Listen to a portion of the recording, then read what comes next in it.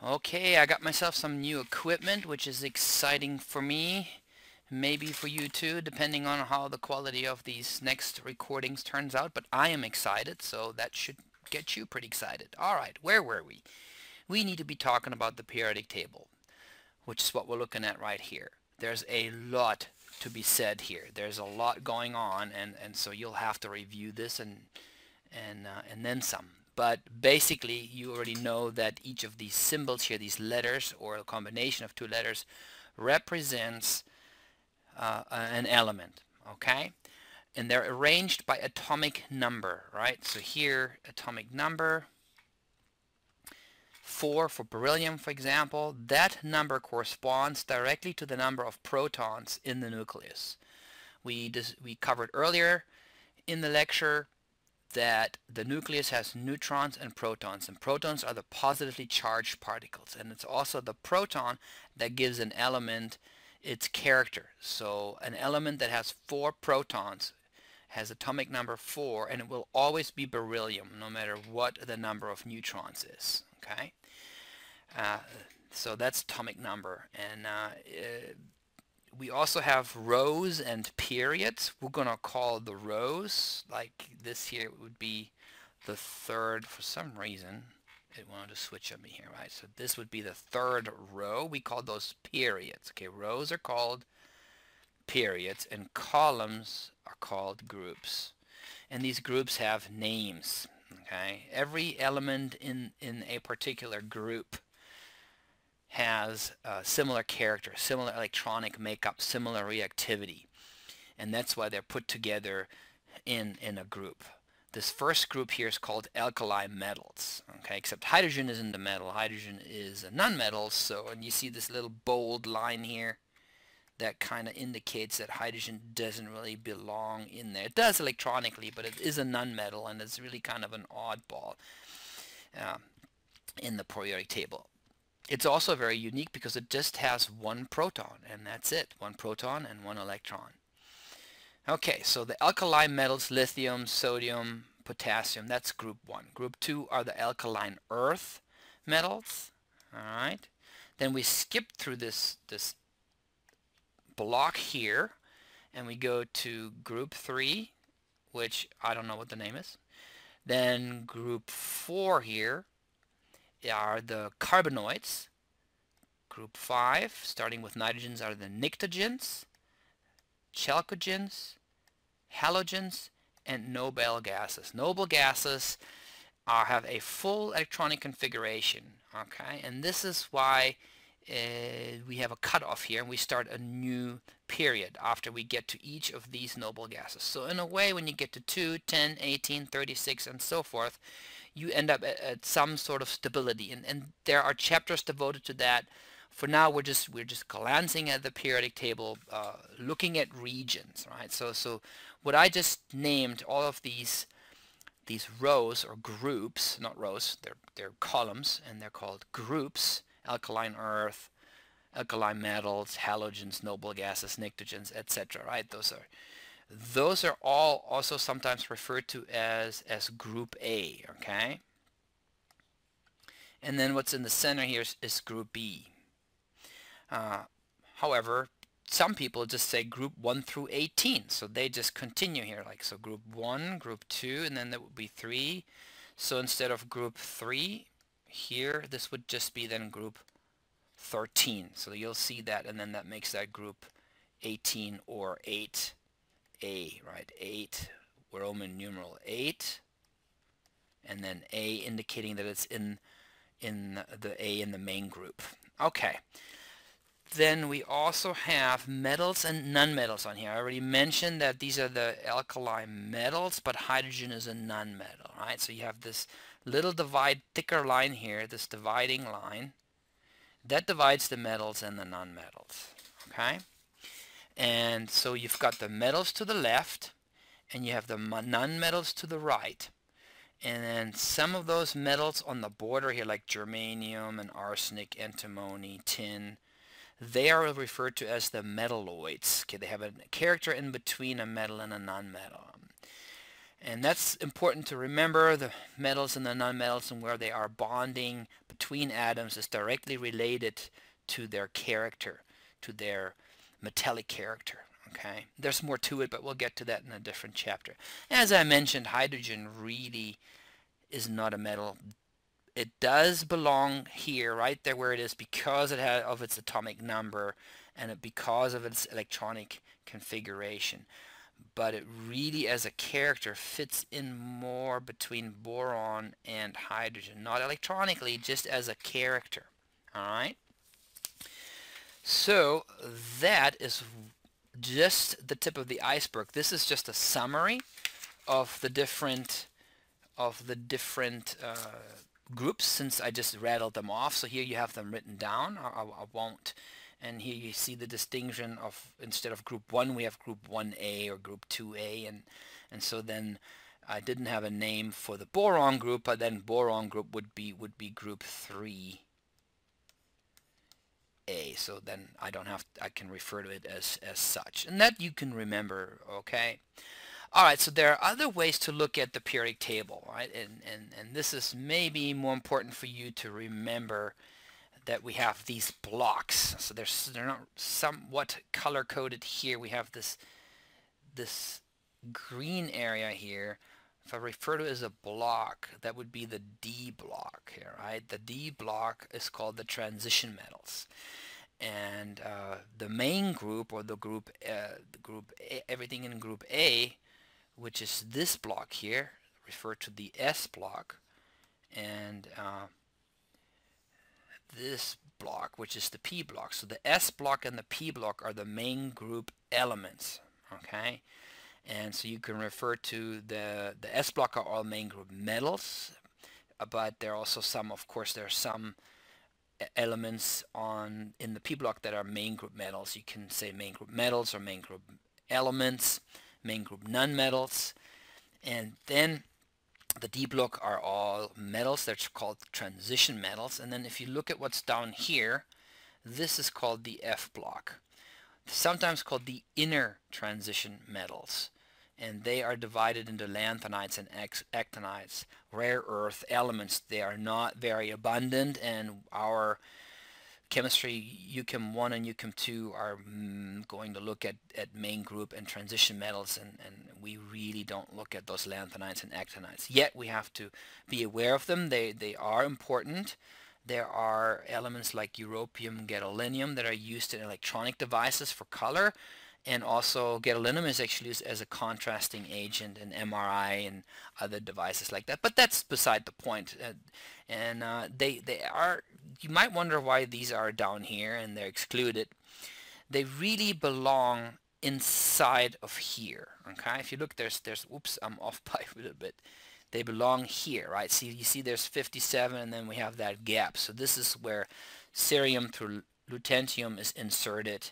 The lanthanides, lanthanum starts off the lanthanide series here, right? So it should really be cut, and that should be inserted. And so these are referred to the inner transition elements sometimes. And so the same thing then for the actinides between actinum and rutherfordium, 89 and 104. You've got the actinide series here, 19 thorium through lawrencium inserted, and but we take it out so that we can focus on what's important here, right? And so some of the groups are labeled here, alkaline earth, but we know that already, halogens and noble gases. But I want to focus on the blocks here in this particular case. Again, just a summary of vocabulary. Okay. And let's take another look at the periodic table. There's something that was left out, and that is the average atomic mass number, right? The other periodic table just had the atomic number above the symbol, but it was missing the average atomic mass, right? And so if we take any of these here, like say calcium, and you know that the nucleus has 20 protons, right? So calcium has 20 protons, and the other mass, the other component of the in the nucleus is a number of neutrons, okay? And so since neutrons and protons have roughly the same atomic mass, and the total mass number, which is the average atomic mass, is 40.08, it is very likely that a lot of these elements, a lot of the calcium atoms, have also 20 protons, which would add up to 40, okay? But the average atomic mass doesn't quite add up to 40, it's 40.08, okay? And that is because in nature, 97% of all of the calcium atoms have this 20 to 20 ratio. Okay, I'm sorry, this is of course a neutron, right? 20 neutrons and 20 protons. It turns out that 3% of the calcium atoms out there in nature either have 21, 22, or 23 neutrons. Okay, but they are not very abundant. So if you know exactly how much, you can actually calculate this average atomic mass. And not all of them are abundant in a single isotope as closely as calcium. If you look at chlorine, for example, right? Chlorine has an average atomic mass of 35.45. So there's a number of isotopes here that have different numbers. So just be aware that that's just an average, and that in nature we have so-called isotopes, and isotopes are atoms that have nuclei with the same atomic number but different number of neutrons, right? And so sometimes, most of the time, you'll hear me in the book refer to this as isotope or isotopes. But if you're looking at a single one and a single atom, then it's referred to a nuclide. And so nuclear chemistry and the atom bomb and all this is based on some of this stuff. Okay, so if we are dealing with isotopes and we're referring to isotopes, we write its symbol a little bit differently, right? So here we have gold, and gold has atomic number 79. That means we have 79 protons. And if you look at the average, that's almost 197, right? So if you have 197 total number, and 79 of them are protons, that means 118 of them have to be neutrons. So most isotopes of gold are probably going to have 118 neutrons and a total, let's just guessing, okay? So if we write that as a symbol, that particular isotope, we would put the atomic number on the bottom, right? The symbol is the same, and so the atomic number 79 comes down here. And it's almost redundant, because if that number was anything other than 79, this symbol wouldn't be AU anymore. Okay, so those two correspond to each other. Any element, any atom that has 79 protons, no matter how many neutrons there are, will be gold. Okay, and so the total mass number then would be 197.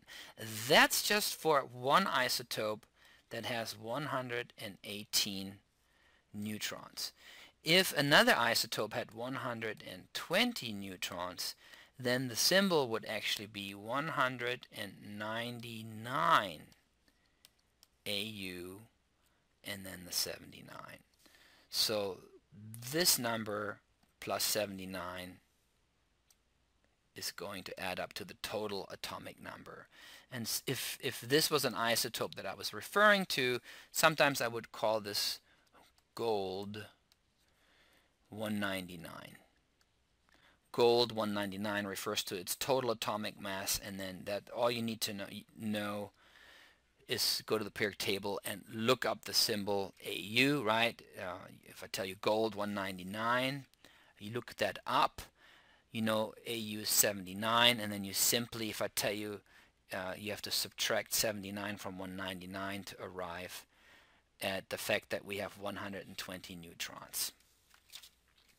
Okay, so let's take another look and actually calculate the average. Let's calculate the average atomic mass of boron based on the information that I give you. Okay, so this is just an estimate. So roughly 20% of boron in nature has 5 neutrons. Okay, so it's boron 11, right, which is shown here, and 80% of it is boron 11, which is 6 neutrons. Okay, and so if I know that, I can argue that, well, 80 of these atoms have a mass of 11, and then 20 out of 100 have a mass of 10. And so if I add all that up, I get 10, 80. So 100 of them are going to have an atomic mass unit altogether of 1080, right? And so if I wanted to average that out, I divide it by 100, and I get an average atomic mass of 10.80, which is not quite there, but I'm not giving you all of the, I'm not working with 3 significant figures here. I'm working just with 2. So this is just to show you where that number comes from. Okay, so those are isotopes. Let's practice these isotopes and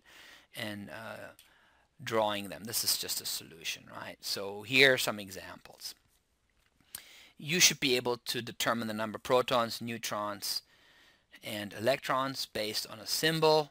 Okay, so this is just regular hydrogen here. 1 and 1 is just 1 proton. And this actually is so common that it gets its own name. It's called deuterium. And it has 1 neutron. It is stable. It's a stable isotope. Whereas tritium here has 2 neutrons. It's not stable. Okay, it is actually radioactive, right? So we have stable and unstable isotopes, but those are all naturally abundant. Hydrogen is by far 99 point something % abundant. Don't remember the exact number. If you're interested, you can Google that. And we have the same for carbon. Carbon 12 is 99% abundant here, right? So this just means we have 12 minus 6. We have 6 neutrons, 7 neutrons, and 8 neutrons, and this is the one that's radioactive. It undergoes something called beta decay. And you may have heard of carbon dating, and this is the element, carbon-14, that is used for carbon dating. I'm not going to talk about nuclear chemistry, just throw that out at you, okay? And again, you should be able to figure out, how about electrons? How do you know how many electrons something has? Well, it is the positive charges in the center that tell you how many negative charges we need. So if hydrogen has 1 proton, sorry, that I want to circle that one, that's the atomic number, then we need 1 electron, right? And so that's true for all of these isotopes. The only thing that matters here, so that's different, are the number of neutrons. And the number of electrons is always the same. So carbon always has 6 electrons, okay? Neutral elements always have the same number of electrons as protons. Now, when they become charged particles, then they lose or gain electrons. But we'll talk about that in chapter 5. Let's take a look at a couple more, okay? So if I give you, for example, and I might refer to this as plutonium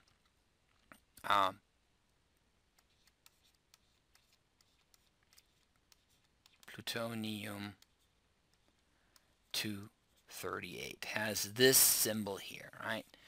So that means that we have, if you wanted to calculate the number of neutrons, you have to take 238 minus 94.